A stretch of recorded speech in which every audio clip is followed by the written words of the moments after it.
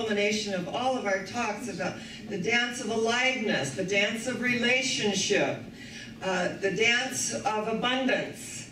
Today is the dance of spirit, ever present, going before us and preparing the way as we become a lamp unto our own feet, drawing others into our light and energy field. Because what are the secrets of life? Tesla talked about that if you want to know the secret to life, think in terms of energy, vibration, and frequency. And we get so caught up in the things outside of us, and when we remember that all that attachment, you know, and all that feeling inside of our gut, it just disappears in the natural process of life itself because we got it. I and my Father, Mother, God are one. And what Jesus was talking about is that he tapped in to that cosmic consciousness so that there was no reaction outside of him. And you know that he did react. And there were times when he threw people out of the temple and threw, you know, things off the tables and said, "You've turned my Father's house into a den of thieves." So, you know, he did react. You know, people have him, he wasn't this milk toasty kind of person that a lot of people have him still hanging on the cross. He got off the cross and he said, "I am the resurrection and the life. No man comes to the Father, Mother, God except by right." And he said, of what? He said, me, Christ consciousness. He didn't mean his personality. He meant the energy of Christ consciousness. So that transcendent place that Buddha talked about looking outside of us with no attachment. That the spirit of non-attachment isn't that, well, I don't care. It's, I love you, I'm compassionate to your situation, and I'm not going to carry it around with me because it doesn't serve me or you. So when we look at the dance of spirit, and that energy that's flowing through each of us at such an intimate level, and we feel that, and we know that, and we connect, because we're not always going to connect at the same vibrational frequency. It's not good or bad. I am not in this world to live up to your expectations. You are not in this world to live up to my expectations. I am I and you are you, and if by chance we find each other, it's beautiful. And if not, it can't be helped, because it's all about energy. And so we vibrate to those energies that love and support us. And someone said, well, what about all the others? I said, we bless them. It's not that we're not blessing them or judging them. And we do have a tendency to do that at times. And, you know, there are a lot of standard brand religions that really condemn New Thought. And I can remember being in San Diego for 25 years at my ministry, and I went into a restaurant. I love this little couple that had this wonderful little kind of homemade restaurant. And he said, "Oh, Dr. Sharon, we got some ministers here." And there was just, you know, a whole table of fundamentalist ministers. And he was introducing me, and the name of our ministry was the Center for the Celebration of Life. And he shared, she's the minister of the Center for the Celebration of Life. And one of them, who is very famous, and I will not say his name, he looked up and said, "Oh, New Age." And I said, "No, New Thought." He goes, "New Thought, what is that?" I said, "The laws of science, the opinions of philosophy, the revelations of religion apply to the human need and aspirations of man and woman." Nice meeting you. Excuse me. Found my place, right? So it's interesting. We bless them as well, and understanding. And that when we have a need to judge, it's because we're insecure within ourselves. We're looking outside of ourselves. But spiritual reality is universal, moving beyond color, race, creed, and sexual orientation, because we are one. And I love to find spirituality in the strangest places. And one of the films and one of the books that I take out once a year is Frances May's, her book, Under the Tuscan Sun. I take the film out, I take the book out, and it's about her life. And of course the film, you know, has a little bit of poetic license, but energetically, she is this wonderful writer, and she becomes a book critic. And her life evolves and unfolds. And it turns out that her husband divorces her, and she has the option to, you know, pay alimony, or to, you know, her own house that her mother left her the money to buy, to split it with him, because as her attorney said, in California it's community property. So she went through this whole like grieving process. And then her two friends have this wonderful little party at the San Francisco Bistro, and they bring out a cake, and the cake says freedom. And it was like she looked at that cake, and it was just this wonderful chocolatey cake. And they were having cake and blessing freedom, and her friend says, she turns to her partner, and she said, we're going to have a child, and I cannot fly my first trimester, and so we've upgraded our tickets, and we're giving them to you to fly to Italy, to Tuscany. And first she says no, and her dear friend, and I love it, Sandra Oh does such a good job on that, she just looks at her and says, I cannot believe you're turning down Italy. You're still over at divorce camp, where she moved in. And when she moved in, the landlord said, now what do you do? He said, are you going through a divorce? And she says, does it show? He goes, yeah, it does. And he said, well, she goes, I'm a writer. And he goes, well, we've got an attorney right next to you, and he cries a lot. So we just bang on the wall and tell him to stop. And so we have an attorney who gives a lot of legal advice. We've got the doctor that lives above you that passes out sleeping pills.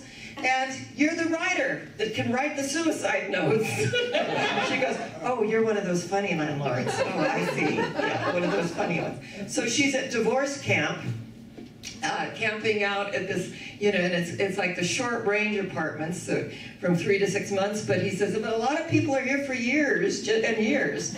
And so her friend just looks right at her and says, that is not who you are, and that is not a life. And so she said, well, let me think about it. And so when she hears the attorney boo-hooing and crying and carrying on next door, and she pounds on the wall, and he goes, I'm so sorry, so sorry. Can you come over? And she said, no. And then she said, well, maybe later. And she goes, what am I saying? Maybe later. Oh my God, I gotta get out of here. So she calls her friend. She goes to Tuscany. And she said, no one will hit on you. It's wonderful because, it's this wonderful gay in a way. It's for gays and my wonderful community. So everyone will be there to support you. You won't have to deal with any of the outer things that you're concerned about. So she goes on this amazing trip to Italy. She ends up buying a house in Tuscany. She hires these wonderful Polish men in Tuscany, Italy, to fix it up. And she says to her realtor one day when a snake comes in, and she's crying, and she said, what am I doing buying this house? I'm all by myself. I have 3 bedrooms, this huge house. He said, well, what is it that you want? She goes, I want a family. I want a wedding. I want these things. And he just looked at her and said, you're always so sad.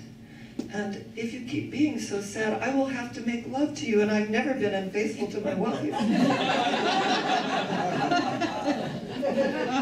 So she thanked him and gave him a hug, and he left. And her friend, the Sandra Oh friend, who is now very pregnant, flies over because her wife, her partner, decides, I don't really want to be a mother, and she gets out of the relationship. So she's out to here, she's in Tuscany, she moves in, and then she's got her Polish workers, and the Polish young one falls in love with one of the girls in the village, and they run to her for advice. And so as it all turns out in this amazing unfoldment, is that the young couple get married because the young Polish boy who has no one in his family but her. And she said, I am his family. She tells the father of the bride, because he said, he has no family, he's nobody. She goes, I'm his family. And so they marry, they have the wedding reception in her beautiful transformed home in Tuscany. Her dear friend has the baby girl, names her Alexandra.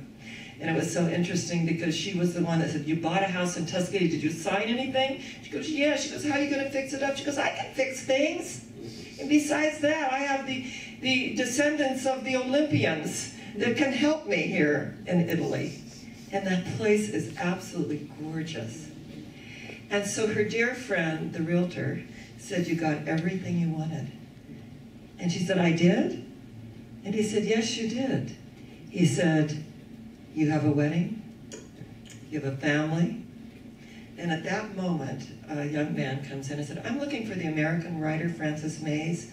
I'm from the US. And they click in that moment. She had one relationship in Italy that didn't, and he told her, don't be sad. We tried to work it out, it just didn't work out. We're 3 hours away from each other, we tried to come together, it didn't work out. Don't be sad, because I wish you the very, very best.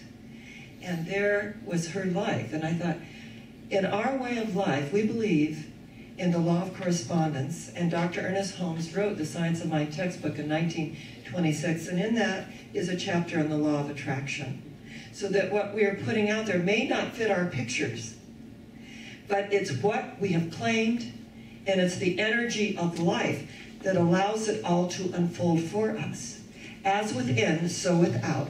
Ask and ye shall receive. Seek and ye shall find. Knock and the door shall be opened unto you. And when we walk through that door, sometimes that takes such courage to walk through that door. And we don't exactly know what's going to lie behind that door, but that courage of walking through, the whole universe assists us in that. And we can't take our stuff with us. We want to take that baggage with us and all those grudges and stuff that happen. We can't do that. I tear down the walls of opinion that separate my brothers and sisters from me. I set them free from the projection of myself. I will not judge them with the yardstick of yesterday. For perhaps in the night an angel of light revealed to them what they are. And today they may be that. Right now they may be that. So we cannot judge. And I walked into my hairdresser's yesterday and just really love him. And you know, he introduced me to someone, and he says, oh, I'm so-and-so's partner, who is one of the biggest sabotagers in our ministry. And I said, oh, okay. Well, interesting, you know. Remember, the ancient Chinese never cursed anyone. They only wished them an interesting life, right? So I said, oh, interesting. And I said, well, you know, give my regards. And I went off with, you know, my hairdresser, and my hairdresser said, do you know his partner? And I said, yes, but I said, the angel of light could have revealed to him what he is, and today he may be that. And he says, I'm going to go with that. We'll go with that. So, you know, energetically, there's always stuff that we get to deal with. And there are those energies that just, we get it, we feel it, we know our spiritual family. And there are those others that we just draw the larger circle and include them. And they don't have to be the intimate bosom buddy. It's just, energetically, we really are all one, and whatever aspect someone needs, we need to send them that rather than judge them. And, you know, that's a high order. That's a really high order. And sometimes, you know, we just don't feel that evolved, do we? We just don't feel that evolved on that particular day. And that's okay too, because we include ourselves in the equation of self-love and compassion. And one of the things that I just loved when I was in Scotland, and I took the little double-decker bus tour. It's called the Hop On, Hop Off bus. And we went through the old town of Edinburgh. And they had a great big dog, a sculpture. And they said, oh, that's that wonderful, wonderful terrier. It's a Skye Terrier. And they have this statue because he's called Greyfriar Bobby. And there's all kinds of things named after this dog. That when his owner, who was the night watchman for the Edinburgh Police, he came down with pneumonia and he passed away. And they buried him in the Kirk cemetery. And the dog sat at the grave and would not move. People tried to move him. He would not move. So they brought him food. And then someone said, well, he's not licensed. So the provost of Edinburgh bought his license. And that dog sat there for 14 years at his master's grave. 14 years. So they've erected a statue. And when the dog passed away, John Gray was his master. Like in the next plot, is Greyfriar Bobby, the dog that sat by his master's grave for 14 years. And we talk about the dance of spirit and the energy, that we are so intimately connected at such a deep level, and that one moment we may be crying because a snake crawls through the window and thinking, what did I do this for? How could I have done this?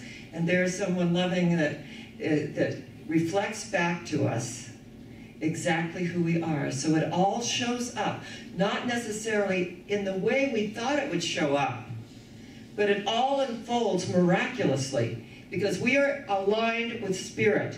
And when we get it, that it's a spirit, mind, and body relationship, then something opens. When we were in Africa, part of the presentations were these wonderful cultural dances that would come in, and they would wear their native garb. And then Father Ida would give us Naira, which is this Nigerian money. And we would, Clayton remembers this very clearly, we would take the Naira and we would dance also. They'd get everybody and the stage and the wonderful students that are emulating their cultural dances and the rituals and the energy, and everybody's dancing and the drummers are drumming and the musicians are playing their flutes and guitars and everybody is dancing and throwing money, and it's just this amazing celebration of life.